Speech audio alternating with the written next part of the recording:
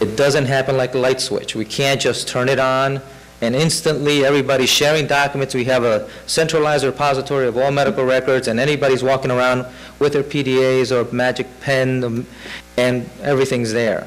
Doesn't, and it won't work that way. This is a progress, steps that we have to take. We know that. We're trying to facilitate that by providing the next step. What we learned from our customers has been they're used to paper. They're used to writing notes down, taking notes on patients. If you take that away from the health provider, you're taking them away from their comfort zone. But guide them. Give them the ability to step from there little by little at their pace to get to full technology. This specific example that I'm using, Dr. Kruger, to be specific, she still does things on paper. But now, she scans it into the files. You can review that information later. That's what her next phase is.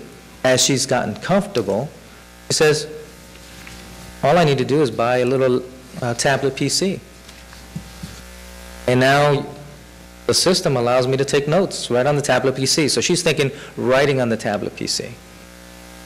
And then as time went on, the next thing she said, wow, you know that super bill, if it was on my tablet PC, all I got to do is just click, click, click, click, click, and bill it out.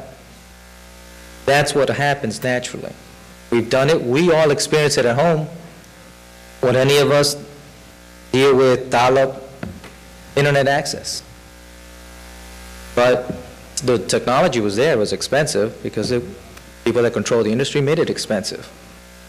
But now we have choices. What do? We'll pay a few extra dollars to be able to bring that web page down in less than a second. We will not settle for dial-up. That's what's going to happen in this industry.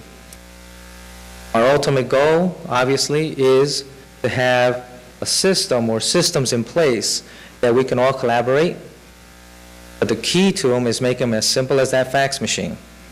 Make it easy for the practitioner to walk their way through to technology. Make it easy for the healthcare providing organizations. Manage their information. And there's no need for that technology, if you will, to be so expensive that it becomes a barrier to entry. I can tell you, our industry, document management, enterprise content management, puts a dollar ticket to organizations, to healthcare providers. It's a great industry.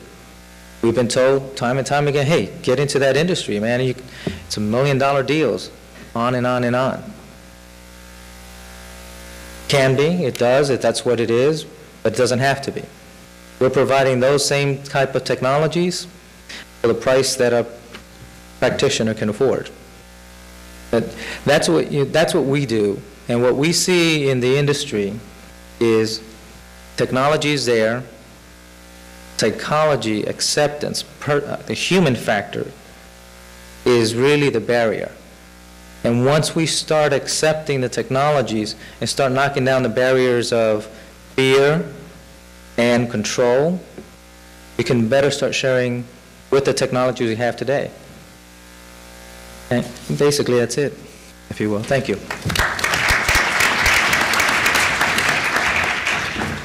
Thank you, Juan. It seems that we're all on the same page. It's just now the page is going to be electronic. And as Pete said, I keep thinking of this as from the quantum group said earlier, keeping this patient-centered, I think, is the best way to go. I think the quantum group has it right there. Our next speaker is Joel Finkelstein. Joel is the Regional Manager of Health Information Management with Coral Springs Medical Center. Coral Springs Medical Center is a 200-bed acute care hospital facility providing general medicine and surgical services since 1987. The hospital specializes in women's services, orthopedic care, and community education. Coral Springs is a part of the Broward Health Systems, which I'm sure all of you know of, which includes Broward Medical Center, Imperial Point Center, North Broward Medical Center, and more than 30 other community health services and centers. Prior to joining Broward Health at Coral Springs, Jill received a Bachelor of Science degree in Health Information Management from here, FIU, And last year, congratulations, you received your MBA. Previous to this position, she was also Director of Health Information at Northridge and also at West Boca Medical Center. So with that, Jill.